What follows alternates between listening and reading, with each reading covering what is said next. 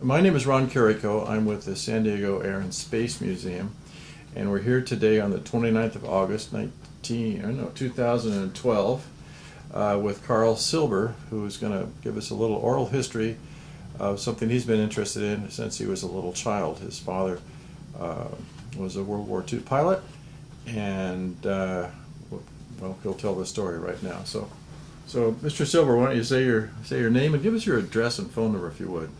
I'm Carl H. Silber Jr. I live at 8865 Spectrum Center Boulevard, apartment 9203, San Diego, California, 92123. And your father was a World War II pilot, is that correct? That's correct. What kind of airplanes did he fly? P-39 Air Cobra. Do you know what year he went into the service? Yes, I do. Right after graduating from the University of Missouri, he was an ROTC cadet throughout his college years, and he was commissioned as second lieutenant in the U.S. Army at that time. And what year was that? 1937.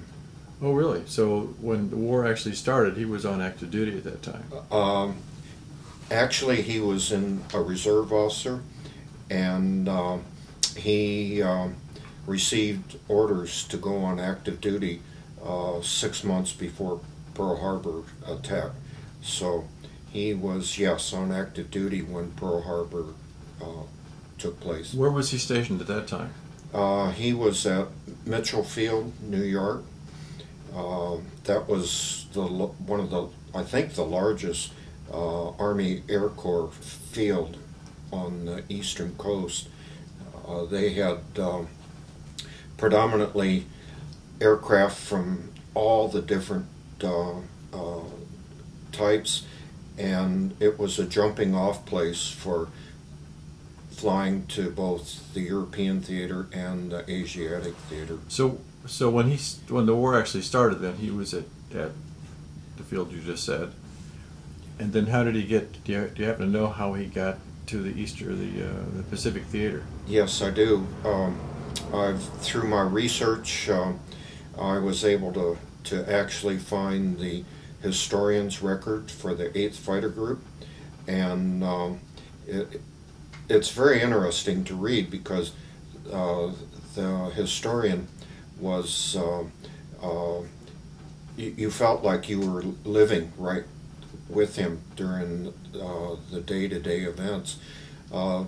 They departed Garbett Field on 2 Army troop trains on 18 February 1942, and it took them 4 days to get across the United States to San Francisco, and they bivouacked at Angel Island. Okay, so let me stop you right there. He actually left Mitchell Field to go to the San Francisco. Correct. He went by train. Okay, and then from there, you know approximately when it was that he. They bivouacked there. They wouldn't let them go into San Francisco. Well, he was a fighter pilot after all. Yeah, they for security reasons, they didn't want anybody to know that they were heading out. So they departed Angel Island on a troop ship escorted by a destroyer for a 30-day zigzag voyage all the way to Australia. Right, so what date was that he got there approximately? That was around the 23rd of February. And so where did he land in Australia? Brisbane. Okay, and then what did he do next? They offloaded there. They offloaded their aircraft. They had taken the wings and the tails off for the trip, and they spent the first 30 days reassembling their aircraft and started flying missions out of Brisbane Airport. And what kind of missions were they flying? They were just flying air cover. There really were no enemy action going on at that time that far south in Queensland. So that takes us up to early 42. Correct. April, May. Don't recall when it was we actually went to Guadalcanal, but it was fairly early after that, wasn't it? Yeah. Shortly after they got their aircraft back in the air, due to the the fact that the war was actually taking place in North Queensland and Northern Australia. They were moved from Brisbane up to Garbett Field in Townsville, and their timing couldn't have been worse. They arrived in Townsville on their very first Japanese bombing day, so that was their baptism into the war. So now Townsville is in that chain of islands that comes down past Guadalcanal and that island in that area somewhere? Yeah, it's about 800 miles north of Brisbane, right in the middle of Queensland, North Queensland. Did they actually fly there? It's an awful long way for a fighter. Yeah, Wow. they did.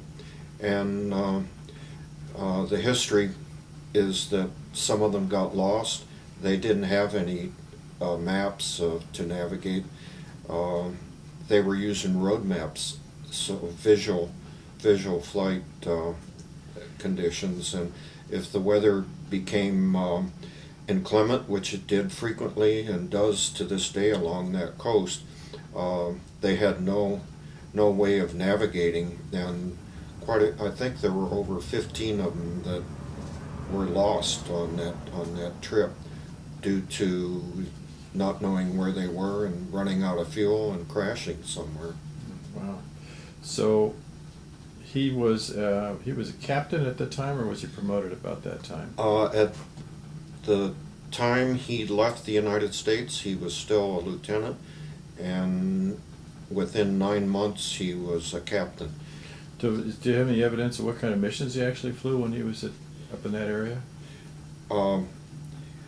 Yeah, they immediately started flying, responding to Australian Coast Watchers reports.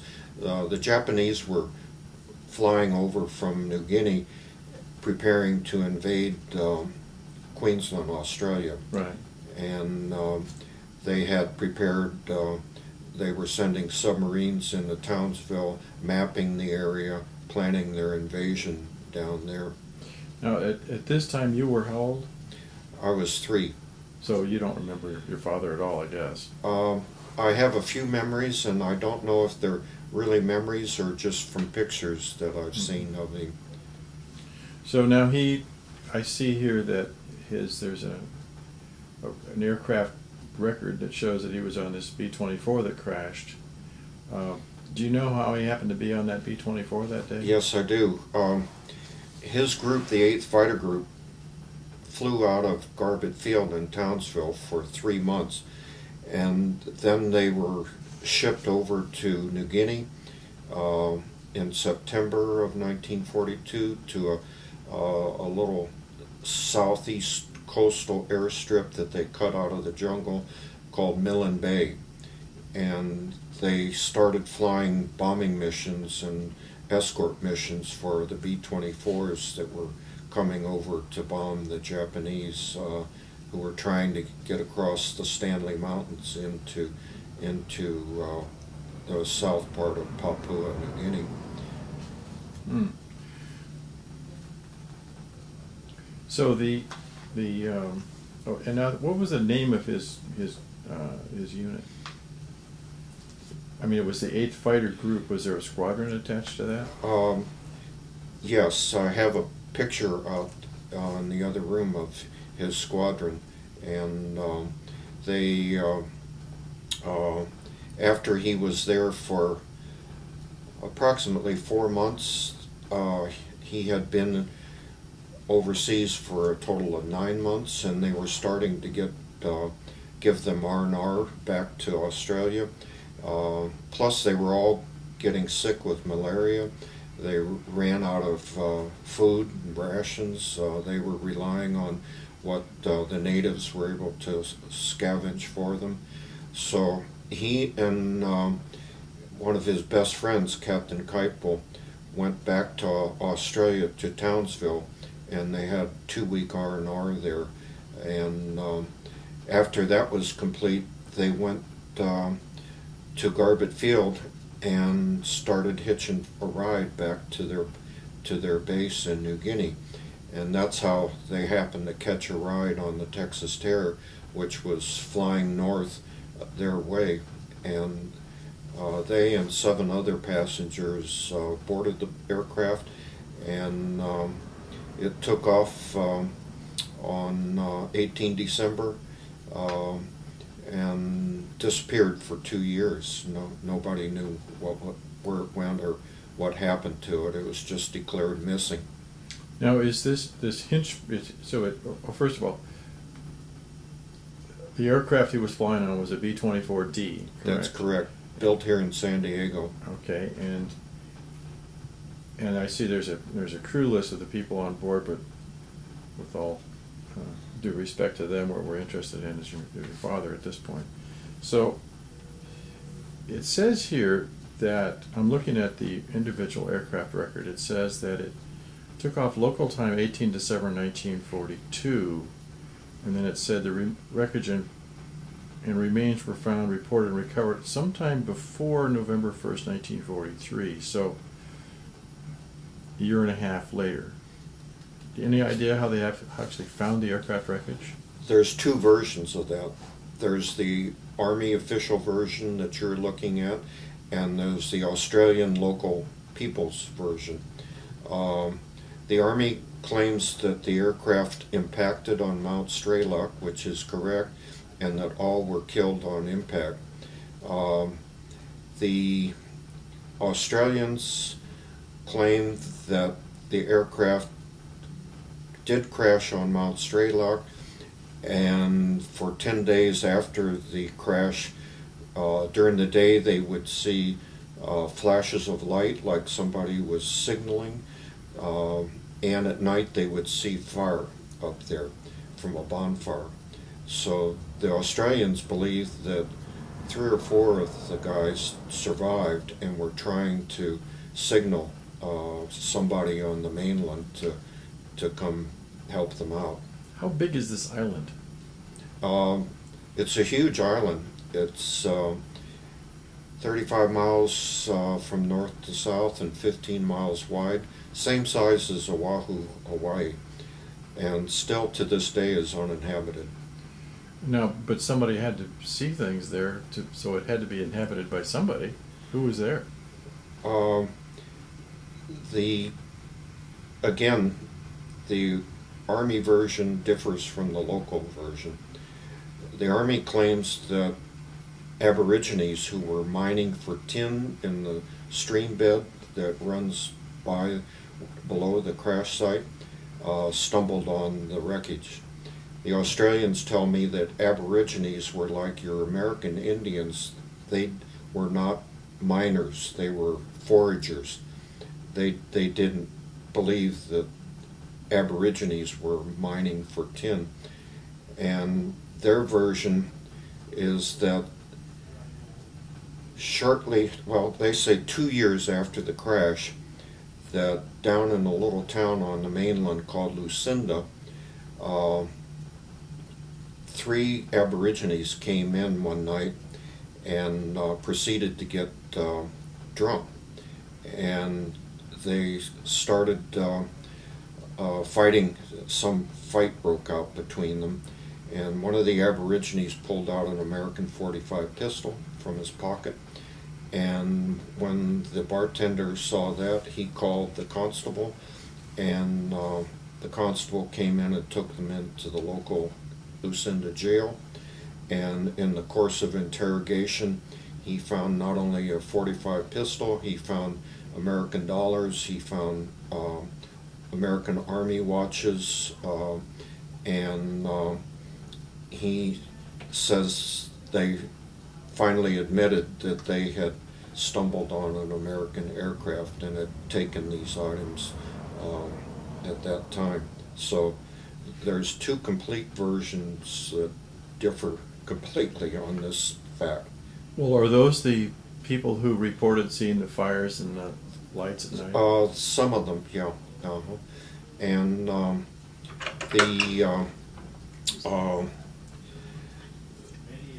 the Australians also told me that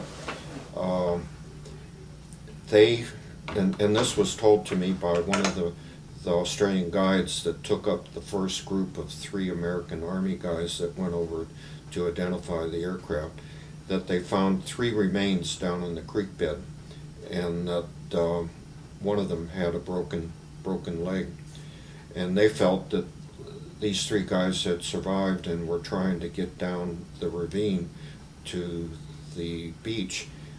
And the man who found my dad's dog tags, he found them at the top of the mountain, 300 feet above the crash site.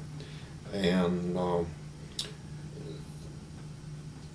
it leads me to think that my dad survived and had climbed up there, and he was the one who was signaling at night, building fires, and during the day with some type of a mirror to get attention. Wow.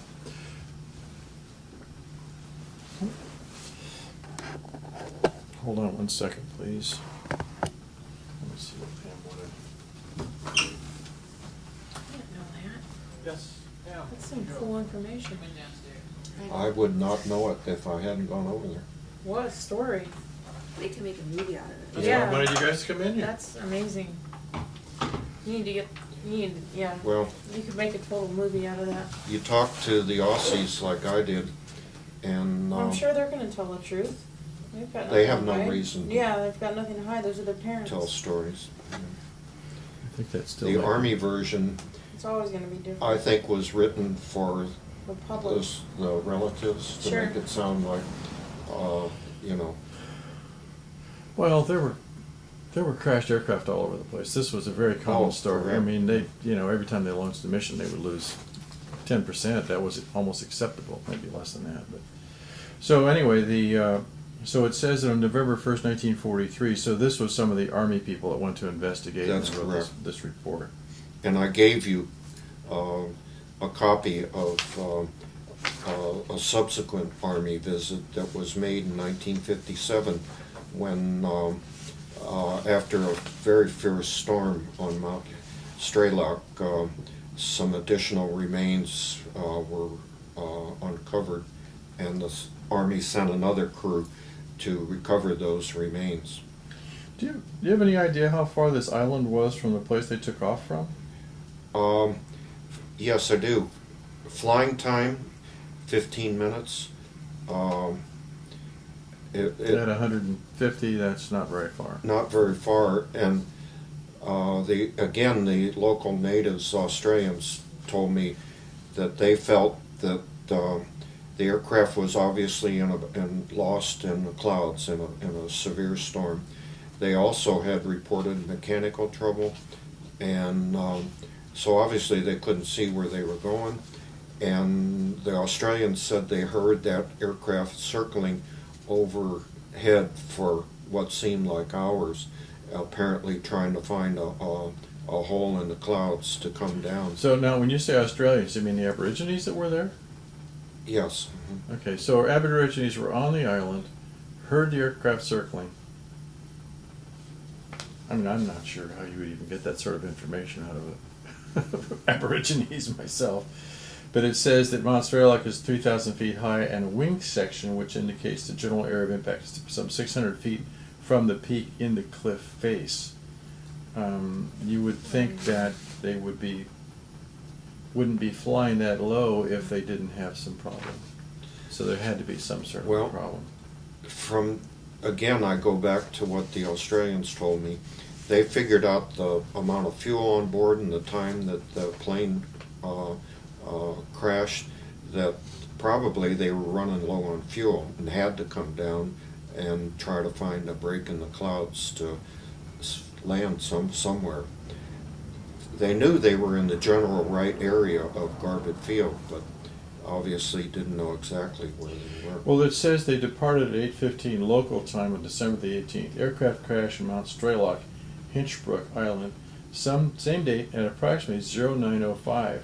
The time was indicated by a damage watch found in the wreckage. Okay, so in other words, it was airborne for less than an hour. Again, that's the Army version. The local natives over there tell me that that aircraft didn't crash until later in the day, actually in the evening, and they had one gentleman actually swore that this version is not correct as to the timeline. Was that from the 1943 bar fight scenario or sometime later? Well, that's reports that I received when I made my first trip over there. So, okay, let's go to your trip now. When did you go there? When I was stationed at Yokota Air Base in Japan, When was that? 1992, which was the 50th anniversary of 5th Air Force that started in 1942 in Australia. The local base newspaper, the Fuji Flyer, started running weekly articles about their early history down in Australia and New Guinea. And I knew my dad was down there, so I followed those articles very closely. And one day I just went over to 5th Air Force headquarters, to the 5th Air Force historian's office, and told him my interest. And he gave me 5 addresses to write to as a surviving relative to get information on my dad. I did, and it took anywhere from 1, 2, and 3 years to get replies. Finally, in 1997, I received a copy of that crash report that you're looking at from the U.S. Army. Did you have any idea where he had crashed before that? No, before that, I did not know, my mother did not know, my grandmother, relatives. So you didn't know whether he was killed in combat or anything? It's just We knew nothing other than he went missing. How did you get to Innsbruck Island? I was in Hawaii at the time, and I flew on a Korean Airlines flight to Cairns, Australia, and caught a bus down to Lucinda, and I hired a local tour guide, Bill Pierce, to take me out to the island. I contacted the park ranger who's in charge of giving authority to visit the island. It's a park, national park in Australia, and only accessible to people who get his approval to go over there. I told him my interest, and he gave me approval to go over there. So Bill took me over there at 5 o'clock in the morning, one misty, rainy morning in the dark. What date? And his flat-bottom boat. What date? That was in July 1997. Okay. And now, so the island is not that far away from. Well, it took us an hour to get out there, you know, on this small flat-bottom boat with Okay. an outboard motor. And then what did you do when you got there? Pardon? What did you do when you got there? I was shocked. Bill was in short pants, no shoes. He pulled into the mangrove swamp, jumped down into the mud, and proceeded to sink up to his knees in the mud around there. And he tied the boat up, and he gave me his hand to help me jump off. And I had short pants, but I had a pair of tennis shoes on.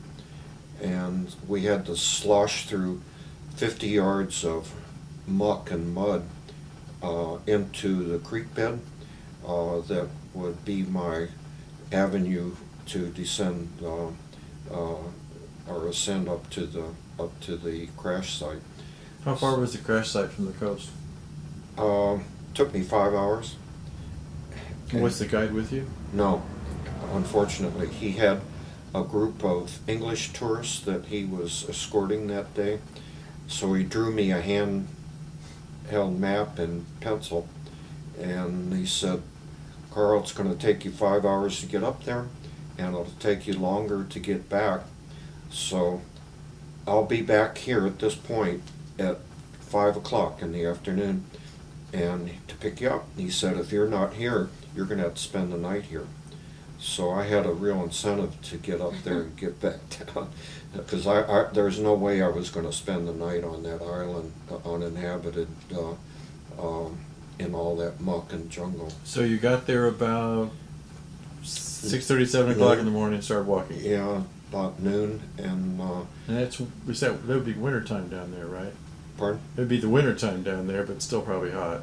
Yeah, that's actually their summer. It's the hottest time of the year. Their climate's completely reversed from ours. And I had a backpack. I took water, a sandwich, an orange, Camera? and a VCR camera with me. And I started climbing, rock hopping, and the water was very high because it had rained 3 days before I arrived. I kept slipping because the rocks were full of moss, and I'd take 2 steps forward and 1 step back.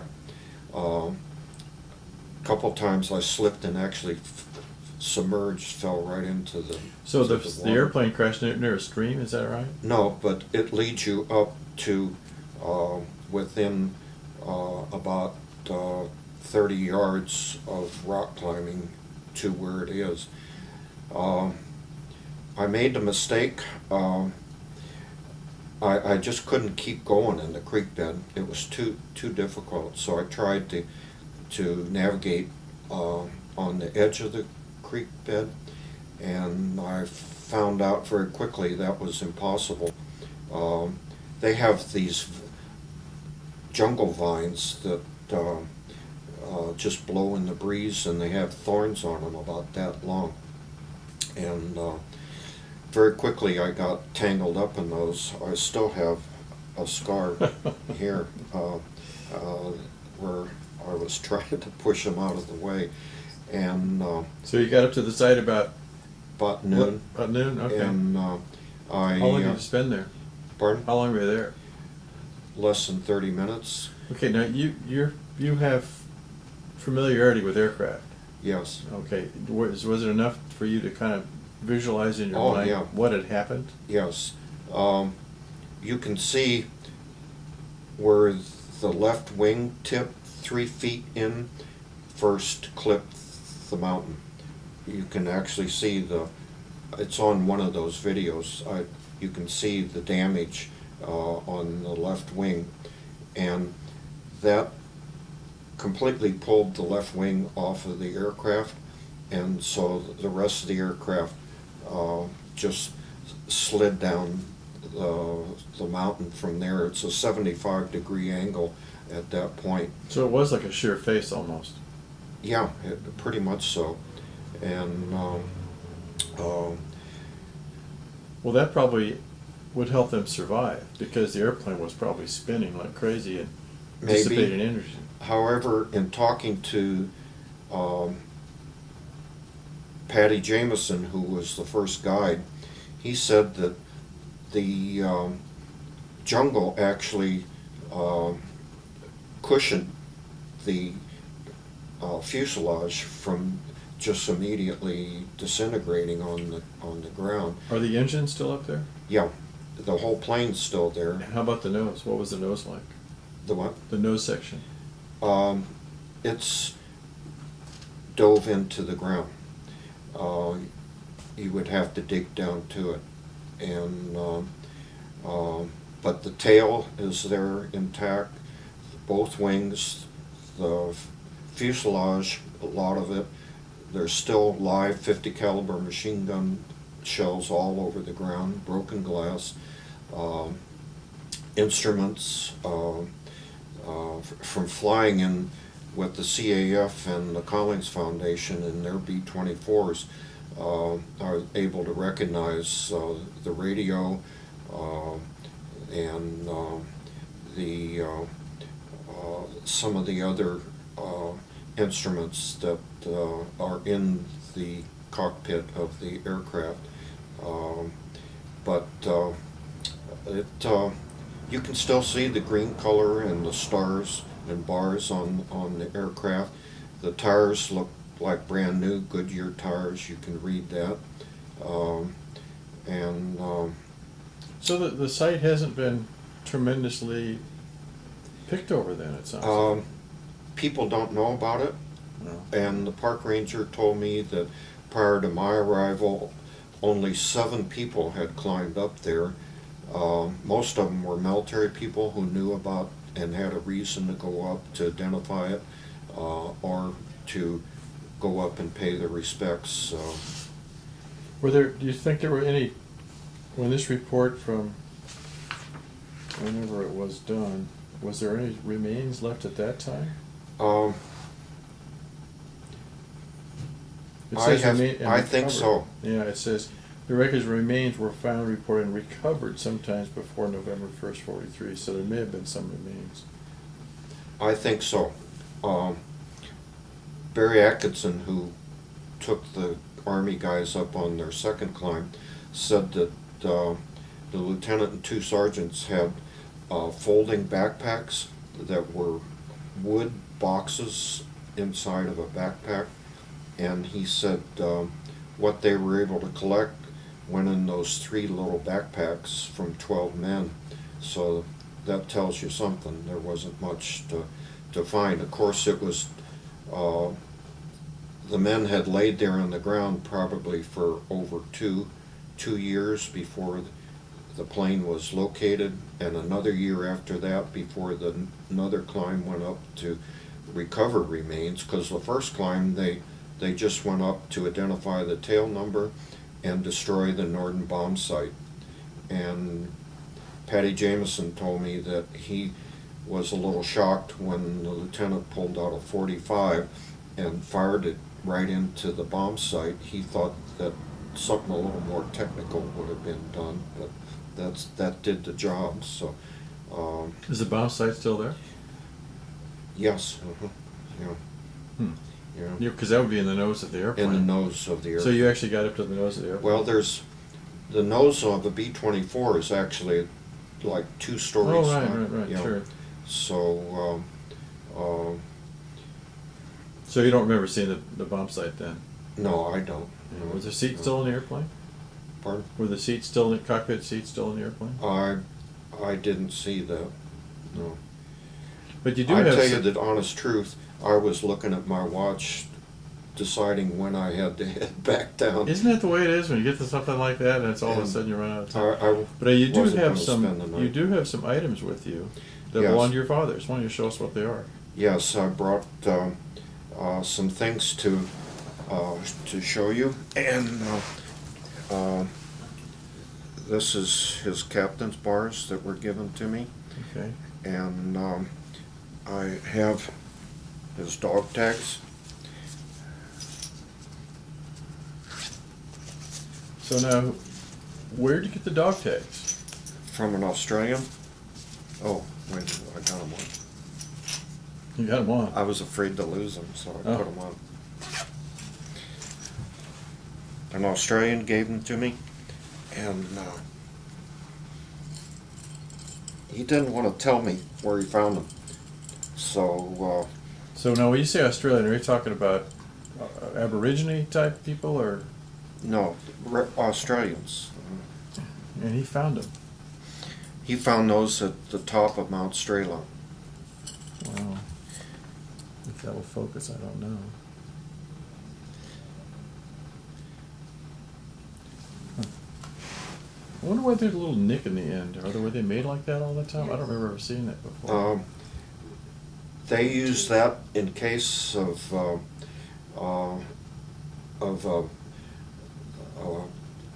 killed fallen soldier. They would take one of the tags with them to report, and, Right. and the other tag they would put in between the teeth, and Right. that notch was to hold it from slipping out. Oh, I've never seen that before. I thought they put it on their toe. Actually, this gives an address. That's kind of interesting. That's It says, my mom's address in St. Louis. yeah. At that time, they gave a lot of information they don't give now. So tell me, what was your, as you're climbing up the mountains, besides being tired, what was your feelings when you actually arrived on the scene? Well, you can imagine. And it was, the only thing I had heard all day long was the sound of birds in the trees, and they had told me that there were poisonous snakes up there, that you have to be careful. And so I was constantly looking for any of those guys, and I just sat down for a few minutes, said a prayer to my dad, and told him I was sorry I couldn't spend more time, and then I headed back down. It took me over 5 hours to get down, because you have to just slide on your rear end on these rocks and hope that where you land you won't twist or break or sprain an ankle. So no, but I thought I heard you say, or I read somewhere, I read a little bit about this last week, that you thought the dog tags were found at the top of the hill. Correct. So he must have been in a good enough condition to climb to the top of the hill. Well, how did they get there? I don't know. But of course, these many years later, there's no evidence of. you know, But somebody, so it was an Australian Army officer or Australian Ranger, or what kind of Australian person was it that gave you the tags? he was a local resident of Ingham, and What's Ingham? That's a coastal town. The ceremony on the video that I showed earlier this morning took place, and he walked up after they had a dinner to close what they called the Texas Terror Week ceremony that took place, and he walked up to me and he grabbed my hand and put something in my hand and closed my hand, and he immediately took off. So I'm standing there like this, and I saw he was heading out of the hotel. It was in the Lee's Hotel, so I made a beeline right to grab him, and I caught up with him in the kitchen, and I said, where'd you find these? And he said, I don't want to tell you because it'll make you feel worse. And I said, well, I'm sorry, you're not going to leave here unless you tell me. I blocked his exit from the kitchen, and he finally said, okay, I'll tell you where I found them. And unfortunately, the man, when I got back from Australia, about a month later, he passed away. He had terminal cancer, and he hung himself. It's just amazing. If I hadn't been there, I wouldn't have these today. So, okay, so how old was the fellow? At the time of the crash? Well, no, how old? Okay, first of all, what year was this when you received the tags? This was on the 60th anniversary, 2002. Okay, so how old was he at that time? In 2002, how old was he? Who? The fellow who gave you the tags. Oh, the man that gave he was in his 60s. Okay, so he would have been a young man at the time. Correct. When he found them. Could have been. But did he say when he found them or anything about the finding of the tags? He just said he climbed up to the crash site, and he decided to go on up to the peak of the mountain and have a look around and go down the other side of the mountain. And while he was up there, that's when he found these captain bars and my dad's tags. So, anything else around at all? That's all he told you? He didn't report anything else. I had a hard time holding him. He was very nervous. He just wanted to get out of there. But obviously he wanted me to have these. So you probably didn't get his name, I guess, even. I did, and I have it in my records at home. Yes. I'm sorry I didn't bring that today.